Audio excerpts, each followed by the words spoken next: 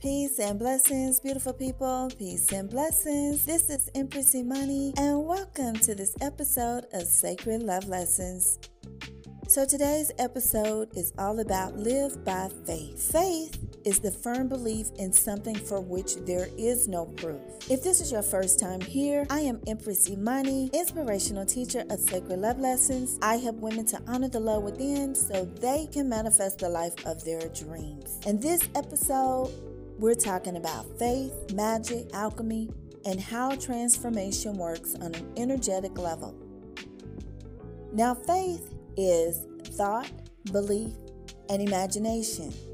Faith is energy. Faith is the energy that brings things to life. It's like that slogan from General Electric, "We bring good things to life." Shout out to GE. According to your faith, be it unto you.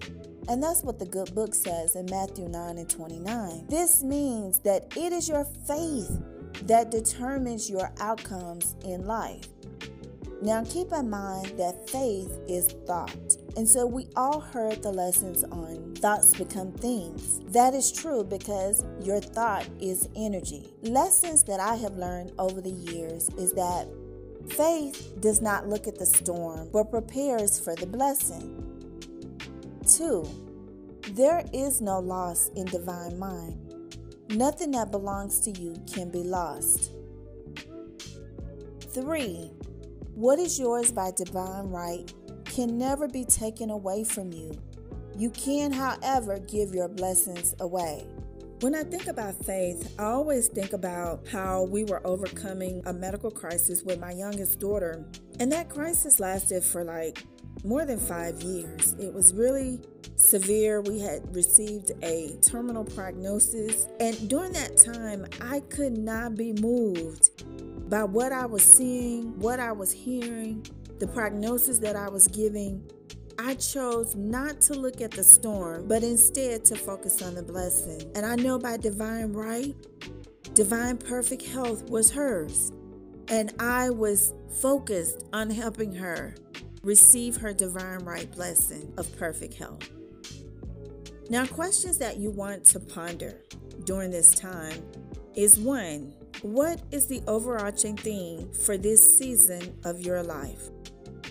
2, what lesson am I being invited to learn right now? Because life is like one big university. It's just one lesson after the other, and we're always learning. This is how you grow. This is how you expand. This is how you go to the next level in life, is to learn. So what lesson am I being invited to learn right now? Number 3, how can I most effectively connect with my highest vibe self this season? Those are some questions you may want to ponder this season as you go on the journey inside, the journey of self-discovery. Now, I do have some tips, some faith tips that may help you as you go on your journey of self-discovery.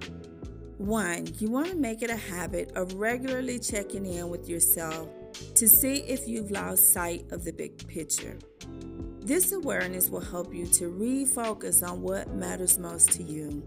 I know the world is so noisy right now with everything that's going on, in the news, just day-to-day living, that it is easy to get caught up in that. It's easy to get caught up in someone else's world, what they have going on, projects that they have. If you're working a 9 to 5 or you're working, a job for someone else, it's easy to get caught up in what they're doing versus focusing on what matters most to you. So you want to check in with yourself just to make sure you're still in focus. Number 2, understand and honor your own needs before caring for others. This is a really, really big one. It's like what they say when you get the safety instructions on the airplane. Put the mask on yourself, then help someone else. So you want to do that in this case too. Honor your own needs before caring for others. Then number 3, listen to your inner wisdom.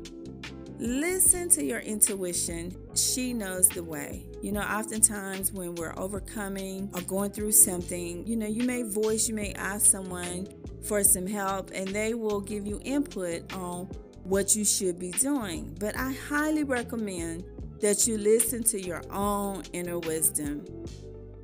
Then number 4, prioritize your time and energy for you to manifest your desires versus you're manifesting other people's dreams. Everyone must carry their own water. However, there are people who are lazy and selfish, and they will get you to try to carry their water. You notice how people, they have all these people centered around them where they're the focal point, and you're doing all the work on their behalf, helping them achieve what they want out of life, but you're not achieving what you want out of life. So you want to prioritize your time and energy so you can manifest the life of your dreams. So I'm going to stop here. This is our part 1 of Live by Faith. We'll come back next week and we'll go over part 2, and I'll give you practical steps on how to manifest with your faith. Until we speak again, be the light.